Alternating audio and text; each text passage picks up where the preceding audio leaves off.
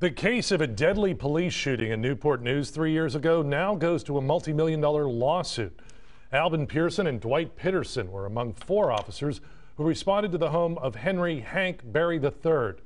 Berry had called 911 multiple times, thinking that his son was in danger. Well, police had no arrest or search warrant, but Pearson forced his way into Berry's Nantucket Place townhome. A struggle developed among Berry and the officers, and Pearson shot Berry in the back. He died moments later. Pearson got 6 years for manslaughter. His attorney had no comment today on the lawsuit. Peterson was acquitted and reinstated with the department. His attorney was unavailable for comment. The estate of Hank Berry is seeking $15.3 million, claiming wrongful death.